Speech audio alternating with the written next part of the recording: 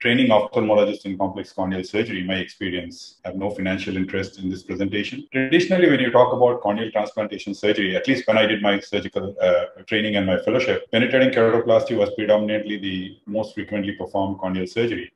And that was for all kinds of corneal disorders. And it is still predominantly one of the most commonly performed corneal surgery even at this point of time. But in the past 2 decades, you see that there is a changing trend. And this report from the Eye Bank Association of America in 2019, you can see that there is a shift from penetrating to doing anterior lamellar and predominantly endothelial keratoplasty. And among the endothelial keratoplasty procedure, you will find DSEC and DMEC being performed. There is an increasing trend towards performing DMEC procedures for endothelial disorders. And instead of replacing the whole cornea, you try to selectively replace the layer of the cornea that's diseased. And in anterior lamellar keratoplasty, the advantage being that you retain the host endothelium, thereby you can avoid the endothelial rejection. And in endothelial keratoplasty, you selectively replace the endothelium, thereby avoid any surface incisions or sutures, thereby may retain a smoother surface topography, avoid suture-related complications, and patients have a faster visual recovery and a reduced risk of endothelial rejection. Now, having heard about all these newer procedures, so the question is there a need for further surgical training? Because you have so many postgraduate programs and you have fellowship programs across the country in various medical colleges and eye centers. The answer is yes. We have a lot of corneal surgeons who are in clinical practice who have completed their training prior to the advent of lamellar keratoplasty, or maybe when they were training, the lamellar keratoplasty was still not adopted by their professors or their peers who were doing corneal surgery. Even currently, there are few tertiary care centers who provide this hands-on training for newer corneal surgical procedures for their postgraduates or their fellows. Most of the time, you find that corneal surgeons who complete their training are very adept in doing full thickness penetrating keratoplasty or therapeutic. But when it comes to lamellar keratoplasty, there is always some lacunae which needs to be filled up. And if they just observe the surgery, but they don't understand the basic principle, when they start with their clinical practice, it makes the learning curve very steep. And if they have complications, they sometimes refrain from incorporating these new surgical techniques into their practice. Now, regarding the surgical training, although I started doing lamellar keratoplasty, especially anterior lamellar keratoplasty back in '98, after coming back from UK and observing Chad Rostron at the St. George's Hospital, and he was doing lamellar keratoplasty, and I was so fascinated by it that when I came back, I started doing it with limited instruments and the kind of knowledge we had at that point of time. I started with doing endothelial keratoplasty back in 2003. So when I got hold of the technique, I said, why not share this knowledge that I have? So I started doing this courses on lamellar keratoplasty as early as September 2008. Initially, we were doing only the courses for DALC and DSEC. And DMEC, I started performing in 2009. And by 2015, I thought I had a reasonable knowledge where I could, pass it on to people to be able to do the DMEC surgery in a more predictable manner. So we started doing these courses from June 2015. The courses vary from 2 to 6 days, depending on which segment the candidate wants to cover. And since 2008, we have trained more than 350 corneal surgeons, both national and international, over 100 international candidates from all across the world. So what is different in this surgical training? There are so many instruction courses or programs at various national and international meetings where they do workshops on lamellar keratoplasty. A lot of people do attend them. Are they not sufficient?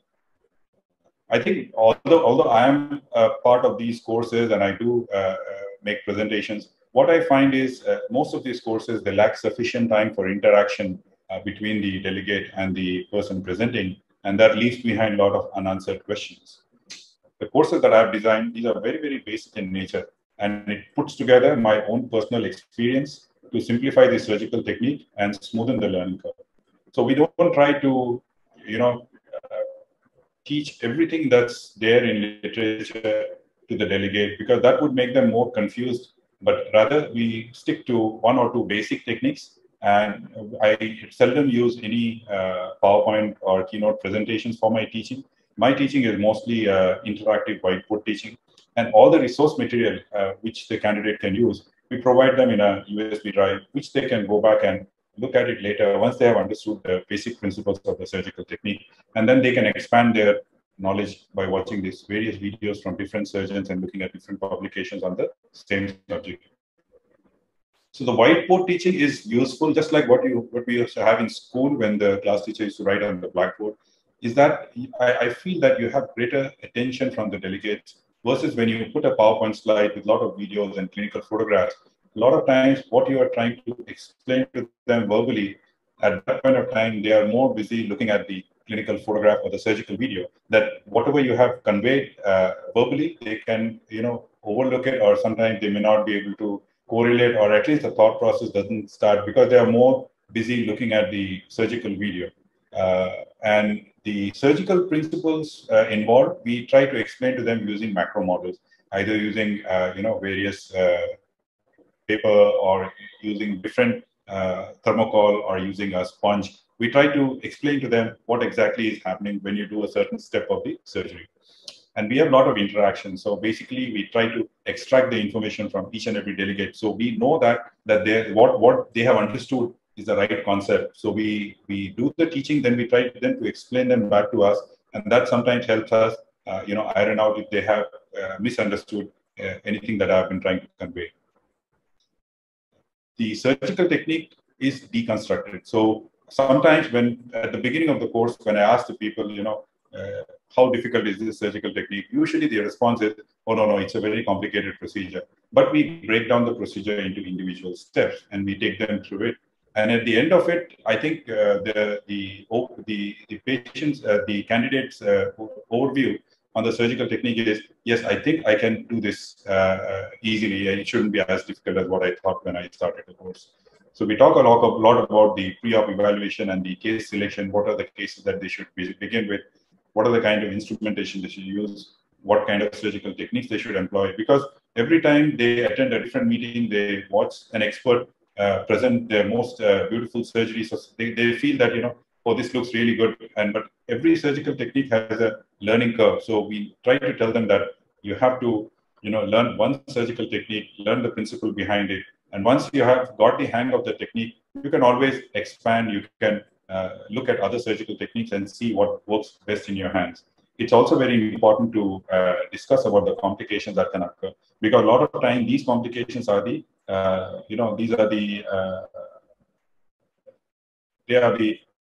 basically hurdles which they have to overcome. Otherwise, they start off doing the initial cases, and if they have complications, they convert to a PKP. That's the easy way out. So often they don't continue with that surgical technique. And we also tell them to document whether clinical photographs or surgical videos, because these are helpful, because when these are reviewed, we can always go back and see where they went wrong and what can be done to prevent a similar problem in the next case. So the course, we concentrate a lot on wet lab training, and this is usually performed after we have done that basic theory of whiteboard teaching. Then they examine clinical cases in the outpatient department, both pre-op and post-op. They observe the live surgery. So they have a basic understanding of what I have been trying to convey. And then once they have armed with this knowledge, they usually practice on donor corneas mounted on artificial anterior chamber. And we usually have one-to-one interaction, either between the instructor and the candidate, or with every microscope, we pair two people. So they kind of interact with each other. So they help each other out when one is performing and the other one is observing. And that really helps, because they realize that they are missing out something. And then that is the point where I step in and I try to sort out the problem. They learn both about donor preparation and the various surgical steps that are required for lamellar keratoplasty. Once we have completed the course doesn't end over there. We have a group on WhatsApp, a lamellar corneal surgery group. And all the people who have attended the course since 2008 are part of this group. And we have on a day-to-day basis where people keep sharing their clinical cases, surgical videos, including me. Whatever surgeries I do, if I have a complication, I do share them and I show them why it happened, how did I manage it, what was the outcome. And for all the people in this group, they get a 24/7 support from my side for any of their doubts, any complications that can happen, any advice that they need, either pre-op or post-op. I think that's, again, a big support for people, and they always appreciate this continued support that I provide. And just to show some of the photographs from the course, I usually take only about 10 candidates at a time, being as a single instructor with my colleague, Dr. Indumati, and sometimes from the fellows that I have, we are able to handle a maximum of just about 10 candidates per course. We do that every quarterly, but we ensure that each person who attends the course is able to successfully perform a lamellar keratoplasty within weeks of finishing the course. And they have done it over the years. I'm very proud of all the people who have done that. And I think all of them have excellent surgical hands. And in this present time, with the kind of training that they receive and the kind of clinical cases that they see in most of the teaching hospitals, I think they're already quite enthusiastic, and they adapt these new techniques pretty well. With this, I come to the end of my presentation. Thank you. Thank you for a patient hearing. Thank you. Thank you so much, sir. That was very enlightening, and we are all very inspired. And now we feel that we must come to you to learn and polish our skills. Dr. Himanshu Matalia, sir, you yourself have a lot of experience in teaching fellows corneal surgery, sir. What's your take, and what has your experience been? I must say that very few fortunate people get to learn from Dr. Rajesh Fogla. It's not about the way of teaching or something, but it's about the smaller, finer nuances which he would tell you. And I'll give you one example.